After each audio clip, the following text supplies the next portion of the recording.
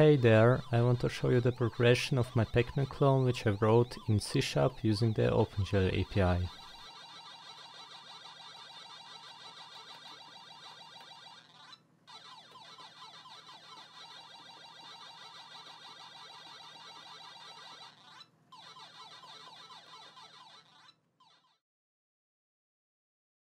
Firstly, I have made the Pacman movement. Then I wrote a function for reading an image of a map for Pacman, which will then write into the map array. The result could be seen in the next clip.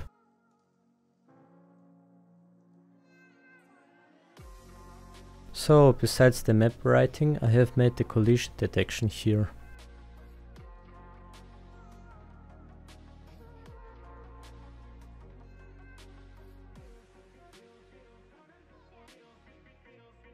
Now you can see a textured Pacman. You can also see that the Pacman can now go through the tunnel, which is important for the gameplay, since the tunnel slows down the ghosts, so Pacman can escape the ghosts when they try to chase the Pacman in the tunnel. Nothing special going on here, I've just added some animations.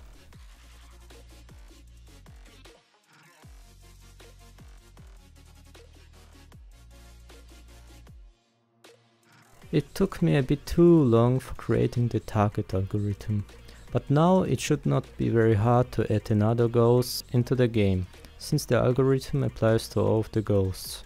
That's probably the most important progression until now.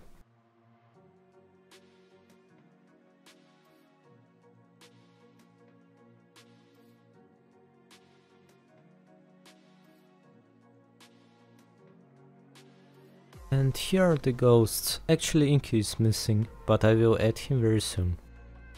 You probably already noticed that I have also added the frighten mode.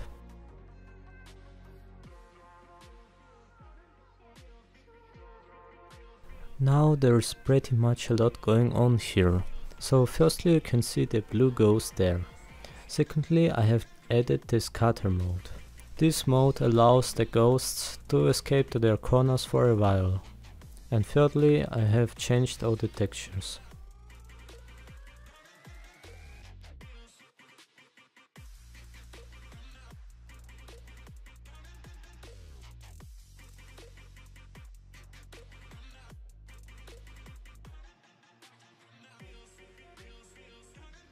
Eat mode is now added, but I have something to fix there.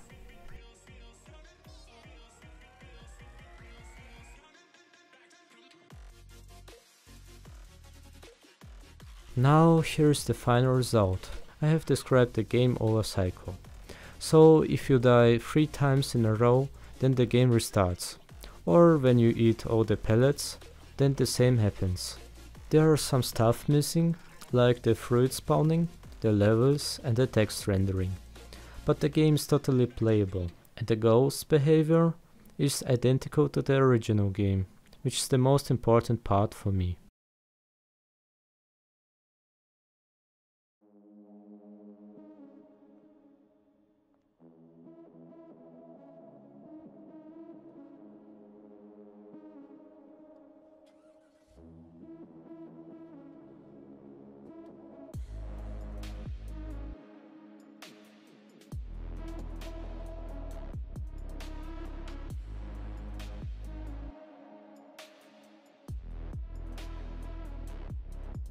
I will leave a GitHub link to the source code in the description. But I have to warn you, while I was making Pacman I wasn't looking at the memory usage, so just be aware of the fact that my code has some memory leaks. And also my code is not that great, I used to write better code. So, until next time, bye.